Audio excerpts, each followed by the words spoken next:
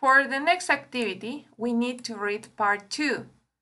So you are going to check the sentences which are true and write an X if the sentence is false.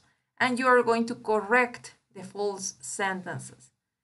For example, maybe number 2 is false. So you write an X and then you change. You are going to change the sentence. It's not necessary to write the complete sentence. Maybe you can change window for door. You cross out the wrong word and you change it. It's not necessary to write the complete sentence. Just cross out and correct. Okay, so remember, true, check, and X for false sentences. The part that you are going to read is part number 2. This, looking for clues.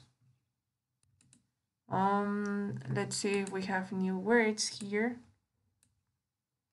Ground, piso, suelo.